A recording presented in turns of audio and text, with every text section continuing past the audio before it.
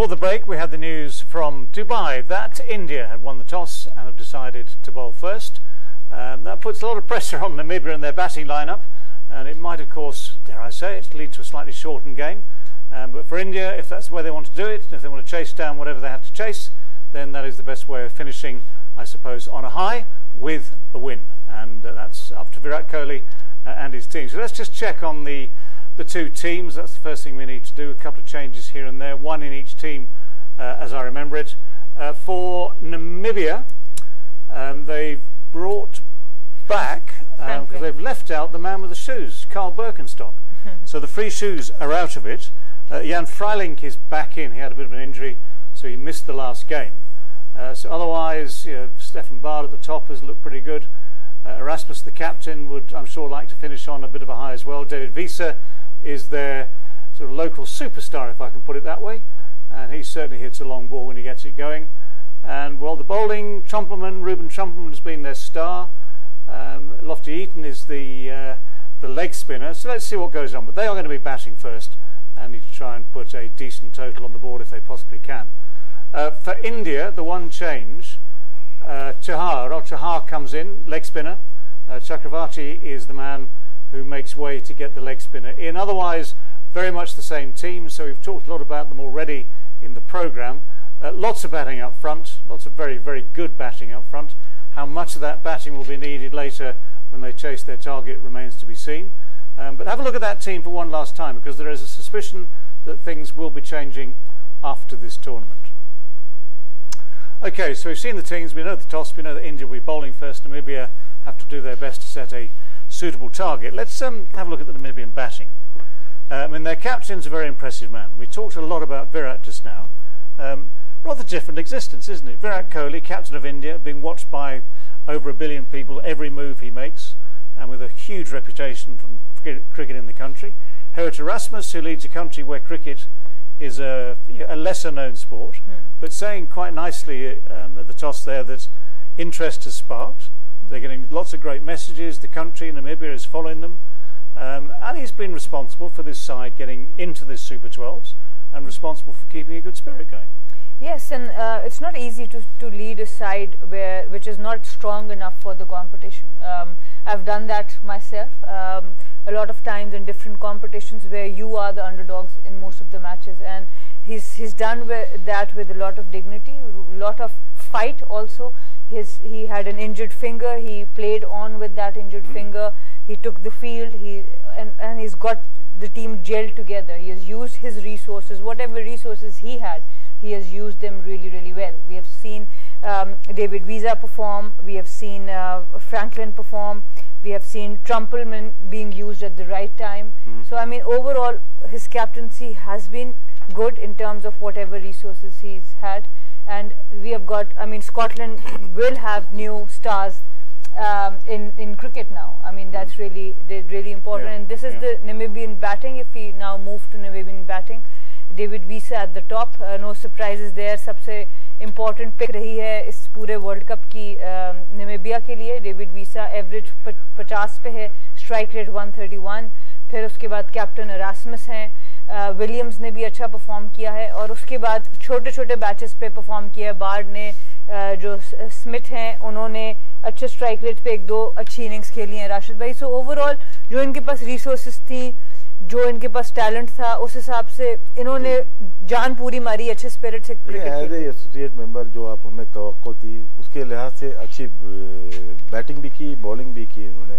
Captaincy अगर देखते हैं रस्मस की ठीक थी, अपने आयरलैंड को भी हराया, नेदरलैंड को भी, स्कॉटलैंड को भी, जो अपने रीजन की टीम थी या अपने स्टैंडर्ड की, उसमें इन्होंने हराया. इसमें बाकी आपने बात की डेविड विसे की, ये रस्मस है, बहुत अच्छी बैटिंग की है इन्होंने, लेकिन एक हद तक एक लिमिटेड है इनके, वहाँ से आगे नहीं जा सकते.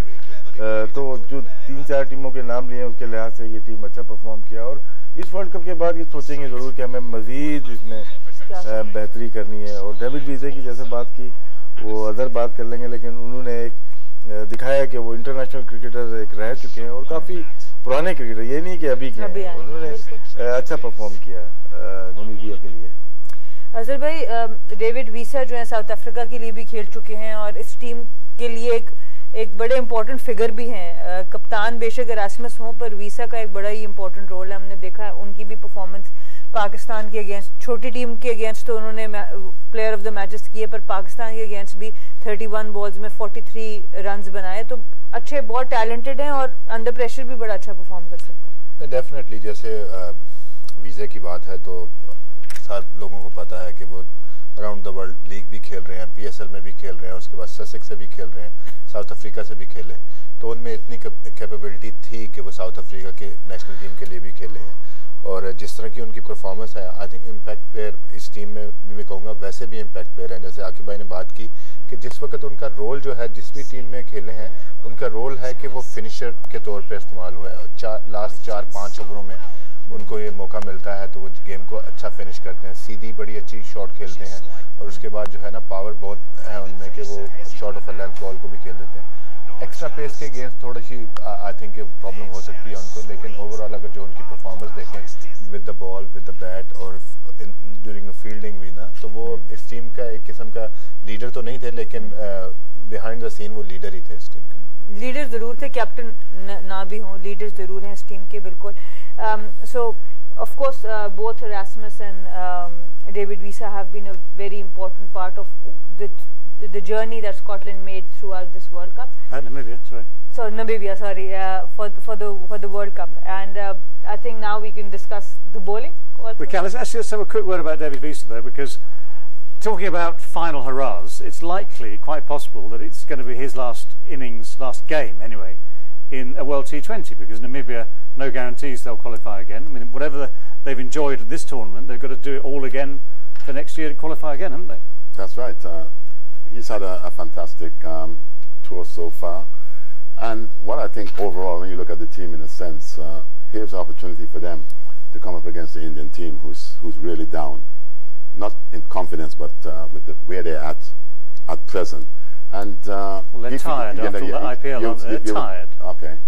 And what I think also is the fact that you never know what sort of mindset that they may come into the game with.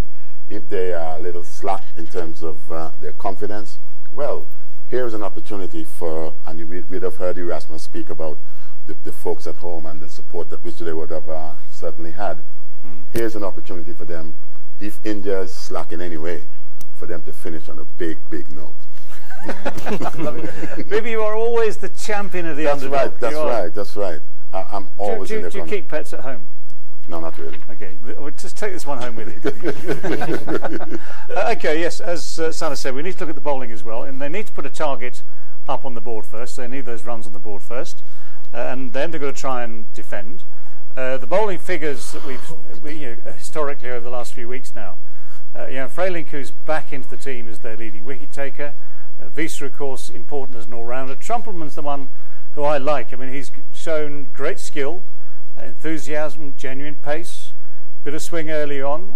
JJ Smith, he's done his bits, and you've got the other three as well. Schultz, Lofty-Eaton, and even the captain bowled himself the other day with that broken finger, heavily injected. But who's the key there? Trumpelman. Let's talk about Ruben Trumpelman one last time. He's big, he's fast, he's left arm, and as we know, Aaqib, being big, fast, and left arm is the key to success in this tournament. I think we have seen Trumpelman. He's a kind of bowler. He looks like proper international qualities. Strong action, decent pace, and can move the ball both ways. Look, that's straight and away. And the key, the main strength of his Trumpelman is which the ball brings in. So there is always a doubt in a batsman's mind that which way is going to swing. If there is something in the pitch, wherever, this guy will be always on the top of his first few overs, even in the T20s. But I think, what YCC can do is the best associate team, whoever, now it's Namibia, give them something because they done well, worked hard. So they should be the automatic choice for the coming, the next World Cup, and then train them properly. So this is how you can improve these associate country, because they work hard, they qualify, and afterwards they've gone back to the same what do you call backyard where there's no competitive cricket, there's nothing. So if they want more teams to come and compete at the level, then the ICC have to look after them. Would it be fair to say that Champerman, what he did in this particular tournament, his resume would have risen at some point in terms of, in terms of franchises around the world? So that's a plus for them. It's given him a platform, yes, it's given him a stage, and I think he's done well on it. And you look at him, you know, he's got all the right attributes. Because at the time, they're not full-time professional players. During the day, you know, I had suffered in the UAE. Took me 5 years to make them professional. So now, if you give them a central contracts and tell them, okay, look, now you are a professional cricketer. You got 1 year, coming World Cup, make your mark, improve your cricket, and then moving forward, you might have more test teams or ODI teams like Afghanistan and Ireland. Tricky question: is he good enough to play high-level franchise cricket? Trumpelman? Yeah. Yeah, he is. Yeah. He is. So, if, for instance, whichever competition, PSL maybe, I'm not going to talk about IPL, but Big Bash, whatever they might, these guys will now know he's there, and that is part of the process too, because we've seen for even players from England coming to say PSL, IPL, whatever it might be, Big Bash, it gives them valuable experience. Because so someone like Champerman would gain a lot. What we have seen is the teams has like a left arm good fast bowler. It's added advantage. So whoever franchise is looking for a left arm seamer, he's the one. And if franchises want a lawyer, they can go for Herat Erasmus. Erasmus, he's the lawyer. He's a lawyer. That's quite impressive. And an all-rounder. Yeah, we saw that off-spinny bowl the other day in Sharjah with that broken finger. And a leader. Quite impressive. It depends what is he, a criminal, lawyer, whatever he is. That's why he's got a great respect as captain. He's a legal advisor. He's in control all the time. We might need him. He can look over your contract. Oh man, you never know. We might need him. यार मतलब ये कि इसको राहुल को कैसा खेल आज राहुल वो खेल रहा है ना राहुल आज देखना चाहते हैं कि कैसी बॉलिंग करता है उसको फॉलो थ्रू नहीं है इनका पर बॉलिंग इन्होंने फिर भी बड़ी अच्छी की है नहीं बॉलिंग देखना चाह रहे हैं अब आज ना रात में कैसी बॉलिंग करता है उस रात तक मैच जाएगा नहीं राशिद भाई हमने कि आज होटल में जाना या wait here because plan is finish early go early to the airport and go home with a big mask on it. This is Indian plan, I'm talking. Okay, enough. We can stop there right now and we can go live to Dubai to see what happens in this final match of the Super 12s.